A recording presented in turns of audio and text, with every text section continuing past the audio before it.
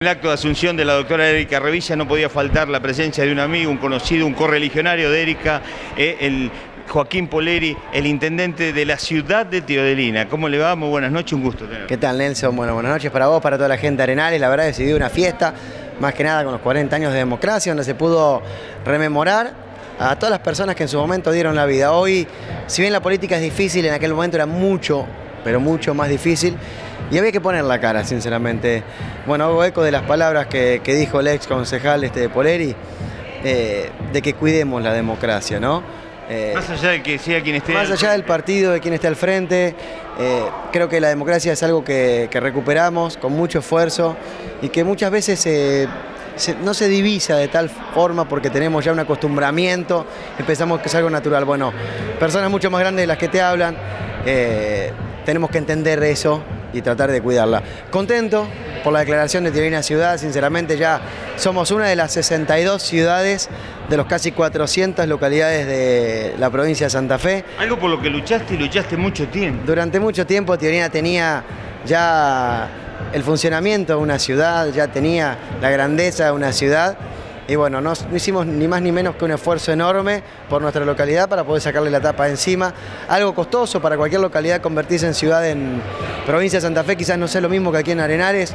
Provincia de Buenos Aires tiene otro manejo, es como tocar el cielo con las manos, ¿no? Pasar a jugar en las grandes ligas. Bueno, Teodelina lo consiguió con mucho esfuerzo, no solamente por sus festividades, que pasamos la fiesta del pollo al disco hace muy poco, que nos preparamos para en febrero el arte criollo, que ya abrimos el balneario, que es un ícono turístico, ¿sí? Ya hasta a nivel nacional lo diría, no solo por su universidad y su productividad, ya Teodelina hoy es una localidad de las más respetadas de la provincia de Santa Fe. Sí, es la perla del sur santafesino, como le decimos, lo que la queremos mucho acá muy cerquita. Totalmente, la perla del sur santafesino con código postal de provincia de Buenos Aires y con amistades en provincia de Buenos Aires, con intenciones de seguir trabajando con Erika, que es una amiga, que es una gran intendente, que vuelve a cumplir un mandato nuevamente en este distrito y que le ha dado tanto y que, como dijo, cosas que a lo mejor quedaron inconclusas porque la situación, la coyuntura no lo permitieron.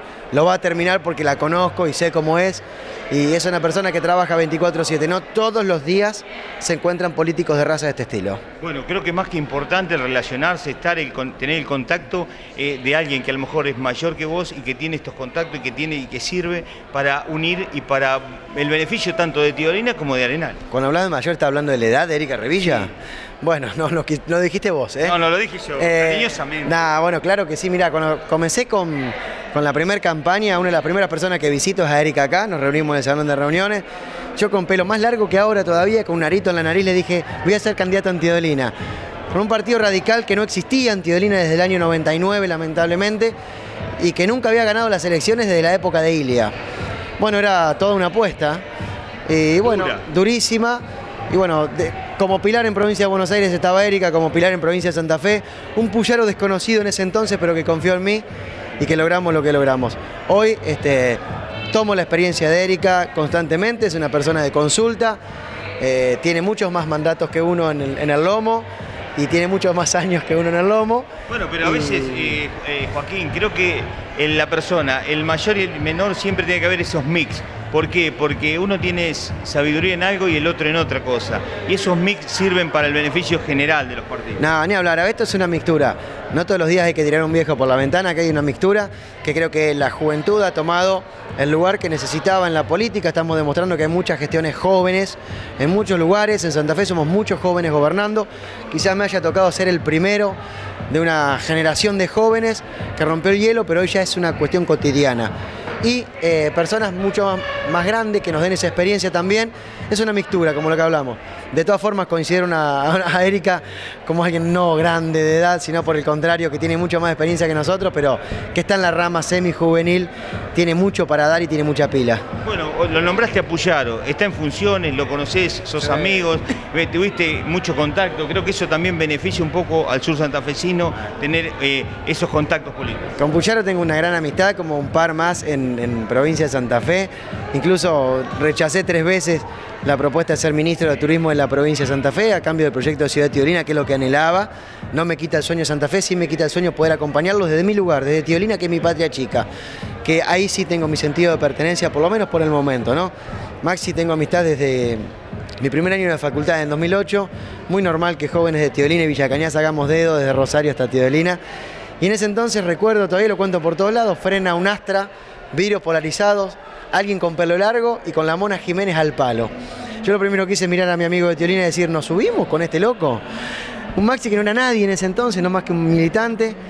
Y ahí comenzó una gran amistad donde, bueno, un pequeño grupo reducido lo seguimos desde un principio y se convirtió en lo que es. En los momentos que menos pensás aparecen las personas que realmente por algo aparecen en el camino y todo se da por algo, me parece, Juan. No, yo creo que las coincidencias de la vida no son solamente coincidencias, ¿no?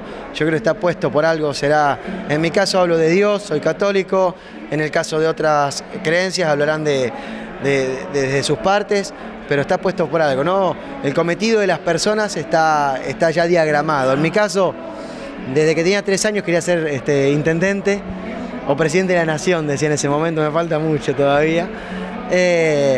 Y creo que lo de Maxi y ese encuentro en aquel entonces fue algo premeditado que tenía en la vida. Joaquín, muchísimas gracias por estos minutos, un honor tenerte hoy aquí en Arenales. Bueno, si no nos vemos, seguramente un buen final de año y un mejor comienzo. Bueno, muchas gracias a ustedes por poder replicar siempre todo y los esperamos como siempre durante todo el verano en Teodelina, que les abre los brazos y los abraza cada vez que vienen. Gracias y fuerza para Erika, que es una amiga y va a ser una gran mandataria nuevamente.